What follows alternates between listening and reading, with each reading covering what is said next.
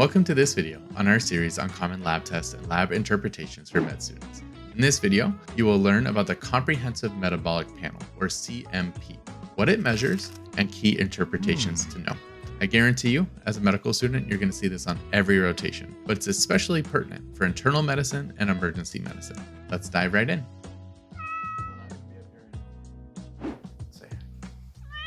So, what is a CMP? A comprehensive metabolic panel is a routine blood test that measures 14 different substances in your blood.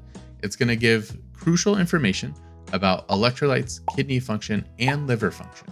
It's an extension of the basic metabolic panel, or BMP. Now we're just adding the liver function tests in.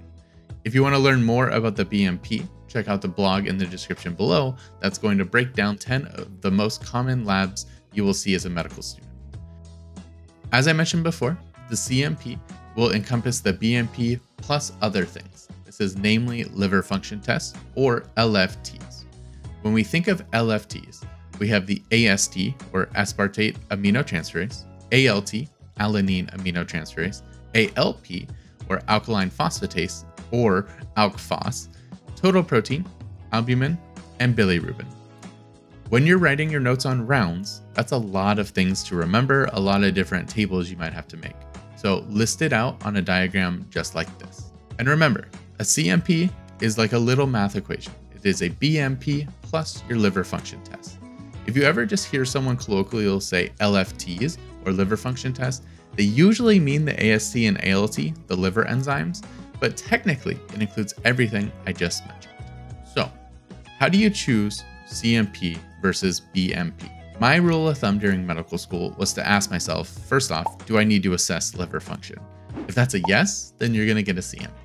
If it's a no, then a BMP is probably enough.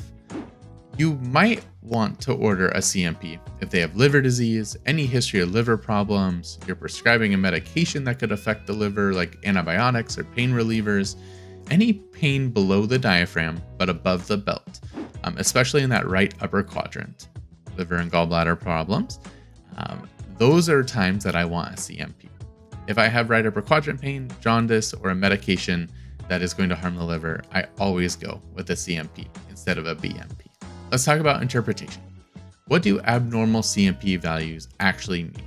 For elevated AST and ALT, these liver enzymes are non-specific. I want to very much so hint that it's non-specific, but it can indicate liver injury from ischemia, hepatitis, or medications. Bilirubin is what makes your skin yellow, aka jaundice. Elevated conjugated bilirubin is usually worse, because it means the liver isn't properly excreting bile. For an alkaline phosphatase, or ALP, if that's high, I start thinking of gallbladder disease, bile duct obstruction, or bone disorders. Again, a little general because ALP is released in different parts of the body too. And that's your breakdown of the Comprehensive Metabolic Panel.